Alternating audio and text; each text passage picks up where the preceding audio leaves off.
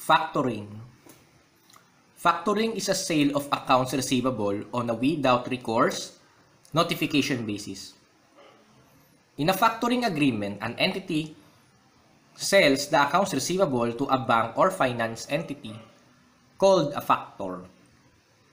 A gain or loss is recognized for the difference between the proceeds received and the net carrying amount of the receivables factored. Okay. To illustrate yung factoring, yan, meron tayong illustration dito. Okay. Ito yung entity, ito yung bank or finance entity or yung tinatawag na factor. Okay. Si entity, sa statement of financial position niya, meron siyang cash, receivables, other assets, and meron din siyang liabilities. Let's say si entity, kulang ang pera niya para ipambayad ng mga liabilities niya. Kulang siya ng pera kasi yung receivables niya is hindi pa niya nakokolekta hanggang ngayon. So, para mabayaran yung mga liabilities niya, ang gagawin ni entity is ipa-factor niya yung accounts receivable sa finance entity.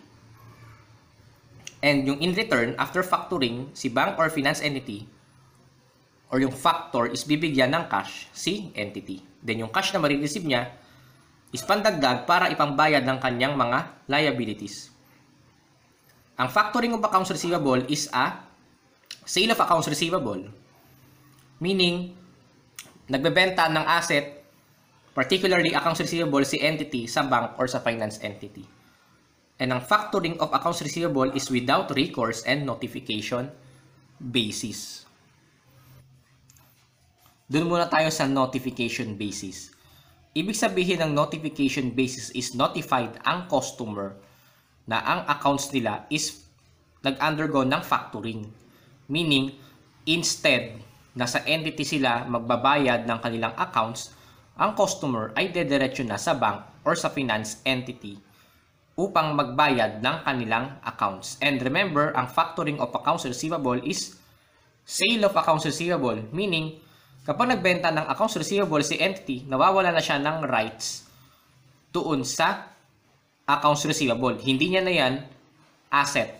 And magiging asset na yan ni bank or finance entity. Ang without recourse na sinasabi dito, meaning, kapag hindi, what if hindi nagbayad yung customer na finactor ni entity kay bank? May karapatan ba si bank na habulin yung entity? Wala. Kasi si bank na ang in charge sa pagkokolekta ng accounts receivable na finactor ni entity. And ang without recourse, ibig sabihin, na-avoid ni entity yung possible na liability niya kay bank once na hindi magbayad yung customers na finactor niya doon sa bank or sa finance entity. Ibig sabihin lang ng without recourse is kapag hindi nagbayad yung mga accounts o yung mga customers ni entity doon sa mga receivables na finactor niya kay bank, hindi na pwedeng habulin ni bank si entity para doon sa amount na hindi nakolekta dahil ang factoring of accounts receivable is without recourse na notification basis.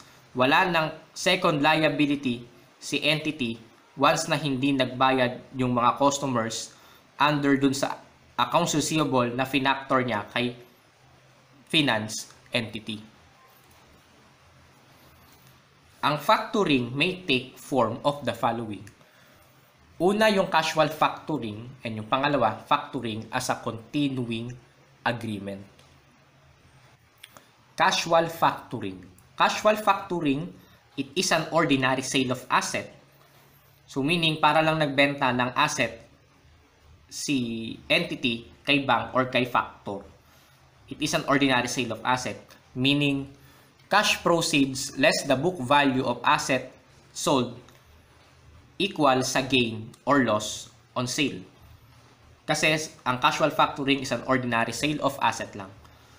Okay, we have sample problem and sagutan natin tong sample problem. Lock company is bothered about its cash position as collections of receivables are delayed and its obligations are currently maturing. So, delayed na yung collection nila company, nagmamature na or due date na ng kanyang mga obligations. Nahihirapan na siyang magbayad ng kanyang mga liabilities. On December 31, the entity has the following accounts. Accounts receivable, 500,000. Allowance for doubtful accounts, 30,000 pesos. Because of its critical cash positions, the entity factored its accounts receivable for 400,000. Ibig sabihin lang nun, casual factoring, ordinary sale of asset. Binenta ni entity yung kanyang accounts receivable sa factor or sa bank or sa finance entity for 400,000.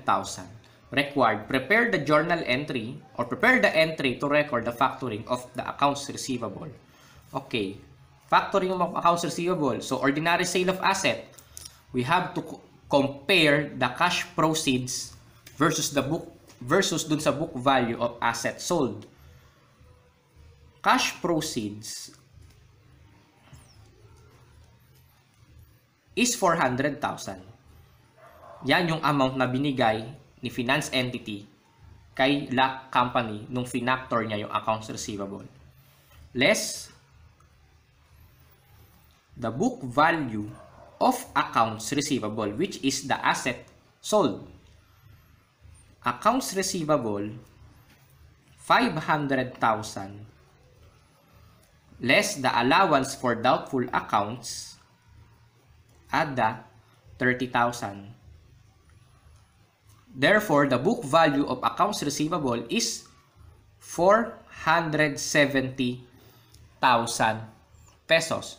Ang na-receive niya ay 400 pero ang book value ay 470.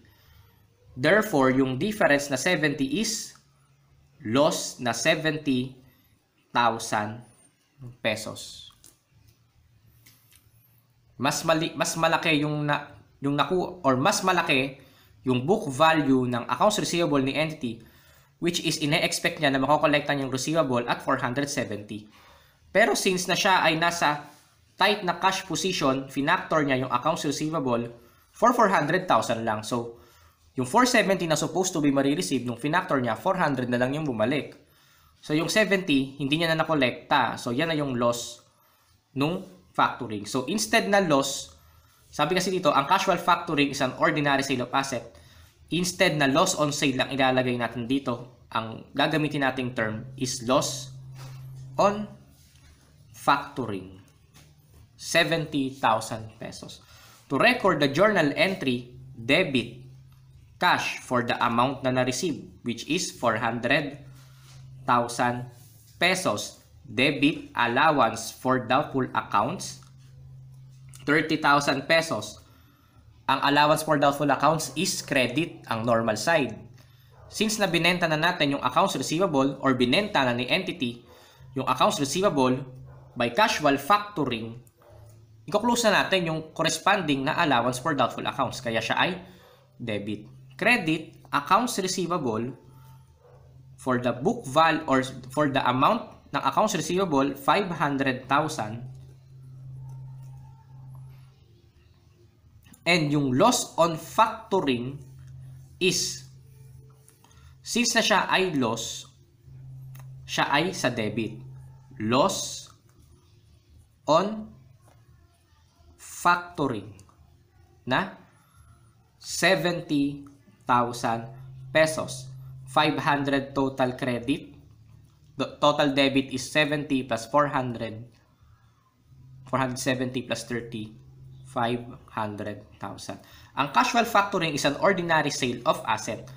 Pero sa factoring ng accounts receivable, instead na loss on sale ang gagamitin natin, loss on factoring ang ginamit natin na term for the factoring ng accounts receivable or ordinary sale of accounts receivable.